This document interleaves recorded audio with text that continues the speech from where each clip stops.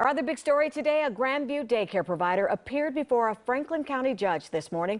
Terry McFadden was charged with rape for allegedly engaging in inappropriate sexual contact with two little girls. NBC4's Tyler Carter is live outside of Franklin County Courthouse with the latest on this case. Tyler.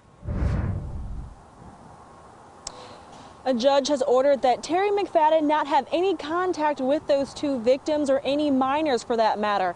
McFadden appeared in court today with his head hung low and hiding behind his attorney. McFadden is at the center of a child abuse case involving a 4-year-old and 7-year-old girls.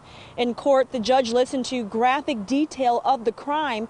Grandview Heights police say McFadden admitted to an involuntary interview that he sexually molested both children. McFadden is charged with one count of rape. Court records show that police received a complaint of a possible abuse on Sunday. Police say the report indicated that McFadden was running an in-home daycare center and that the victims were in his care.